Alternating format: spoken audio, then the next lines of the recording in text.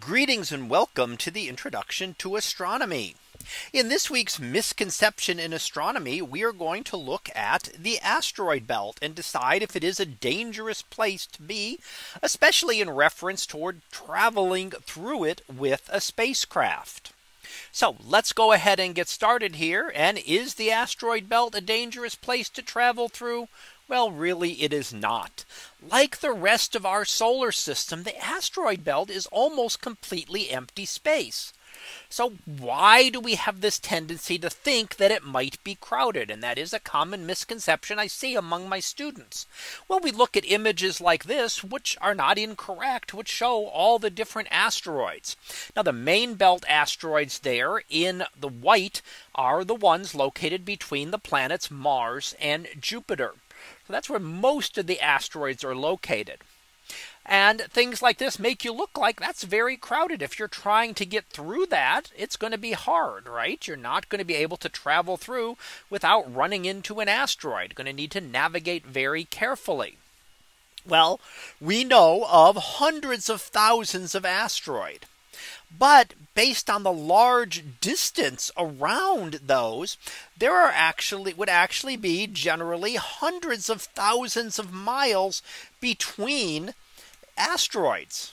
So we're talking distances like between the Earth and the Moon, between the average distance between asteroids. So you can travel great distances within the asteroid belt and never even see an asteroid. So why do we think this? Well, we often get images like this from science fiction, where you look like you're traveling through something and there's all these particles. And of course, that makes it a little more exciting movie, right? If you're watching a movie, you're traveling through the asteroid belt, well, you're going to see all of these objects. And it looks like it's going to be very dangerous that you have to zigzag around them. But in reality, it looks more like this. And there's one asteroid there and nothing else. So it's not really very hard to travel through the asteroid belt. So if you had space travel through the asteroid belt, pretty much any random path is going to be unlikely to hit an asteroid. Of course, you do want to navigate. You want to know where the major asteroids are. Maybe you want to plan to fly by one so that you can actually observe it, which of course has been done many times in the past. So again, we look at this and we see that often we think that the asteroid belt looks one way like this, but in reality, it actually looks very empty. And there is a lot of space between those asteroids.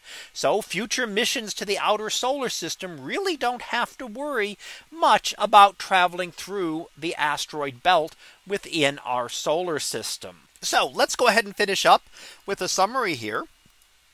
And what we looked at is, first of all, that the asteroid belt is mostly empty space.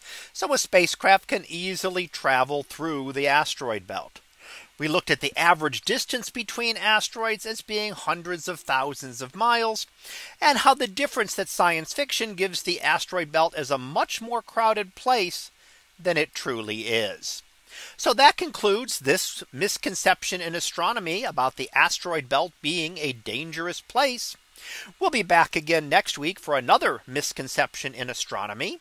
So until then, have a great day, everyone, and I will see you in class.